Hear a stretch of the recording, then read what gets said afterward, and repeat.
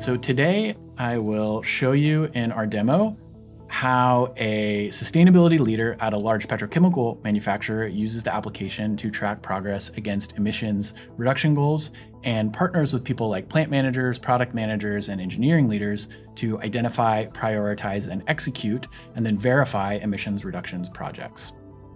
As a corporate sustainability manager, when I log into the application, I can track my organization's overall sustainability KPIs, such as energy intensity, Scope 1 emissions, and non-GHG emissions. These are things such as waste generation and water usage across all of my facilities. It's my responsibility to drive emissions improvement initiatives across our multitude of facilities, so I need to understand quickly and in real time how the company is performing and which facilities require attention. So as I scroll down the home page, the map view is configurable and can be used to visualize how each facility measures up against all of our targets and all of our other facilities. And in the facility benchmarks view, I can see how those are performing. Here I observe that the Stafford plant has the highest energy consumption intensity and Scope 1 GHG emission intensity. And so I want to click through into the facility to investigate what's going on. So I can toggle any of those information and then see this red dot, which indicates the Stafford plant has these issues, and do more investigation on the plant detail page. The plant's energy intensity appears to be above target and requires further investigation. So seeing this, I now want to find the source of the high energy and emissions intensity. This is greatly accelerated using the application's AI-driven insights, which I start to see in the process flow diagram below. The red indicators signify that C3 AI energy management alerts have been raised recently, and then green signifies that the equipment's energy performance is within expectation. Here, the largest energy consumers in the ethylene process, the steam cracking furnaces, and the utility boiler in the top left have been modeled.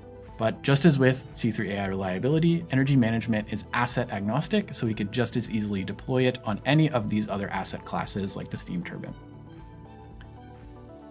So now I want to see what's going on with the red indicator equipment, that is the Furnace 1. So I can dive into my equipment overview page for Furnace 1.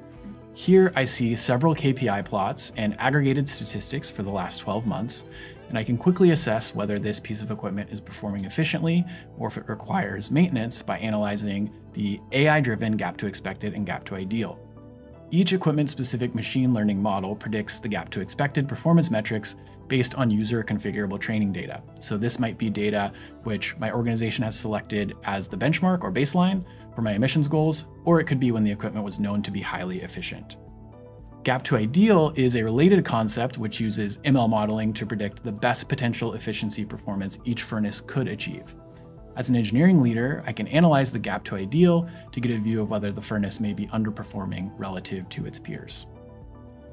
In the chart, I see that Furnace 1 has an actual energy efficiency which tracked relatively closely to the AI expected performance until about 2 months ago, when the actual efficiency starts to drop below the AI expectation. I also see that the gap to expected, which is plotted as the orange dotted line, it increases from near 0% gap to a gap of over 10% right around the time of the alert. So I want to click into this alert and see what's going on. In the side panel for the alert, I see where the alert threshold was met, and I can also set the alert priority myself or take the automated alert priority that was assigned for it, and I can add commentary or close the alert if I think it's irrelevant. However, if I want to understand deeper context about the alert, I can click View Details and go into an analysis mode for all of the measurements related to this alert. Here I can investigate equipment level metrics, such as the stack temperature for this furnace, and I can plot the actual, expected, and ideal values. This enables me to further investigate what changed when the gap to expected started to increase by plotting machine learning model feature importance and the raw sensor measurement data. Plotting each feature importance for this specific furnace, I noticed that the furnace stack temperature feature changed dramatically just before the alert was generated.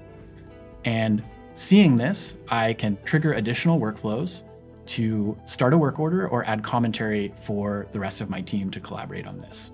So I go back into my alert view where I can add comments, tag other users and colleagues, or create a work order via integration with my work order systems.